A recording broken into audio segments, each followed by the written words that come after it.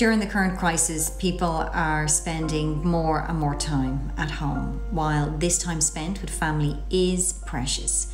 It does come with challenges and frustrations.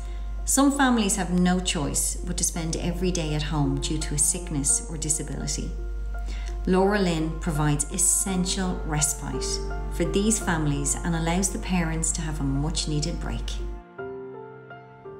We're housebound with Martin. It's a long day, it's a 16-hour day that I put in with him. But if I have a nurse for a few hours, it's fantastic because it just allows me to get out, to get his medicines in the chemist, do shopping, normal stuff, you know.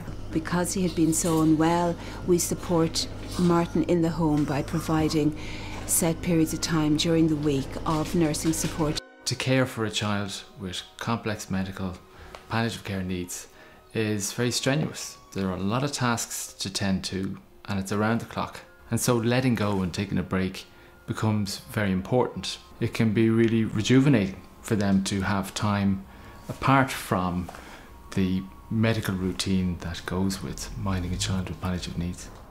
We found out about Laura Lynn in summer of 2012. Isabella was 18 months old and she'd been hospitalised quite a lot in her first 18 months of life. It had a very positive impact on Isabella. She loves coming here. A huge thing for us is the memories that we've been able to make since she's come here. Laura Lynn is just so important to our family. It just gives us the peace of mind to know that when she's here, she's getting the care that she requires 24/7.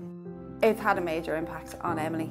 Anytime she comes here, she has such great fun and things that she gets to do that she doesn't get to do at home.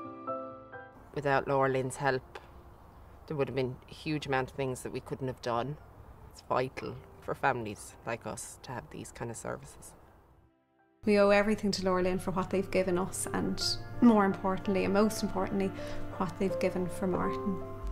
Laura Lynn needs to raise 4.6 million each year to provide much needed services to children with life-limiting conditions and their families.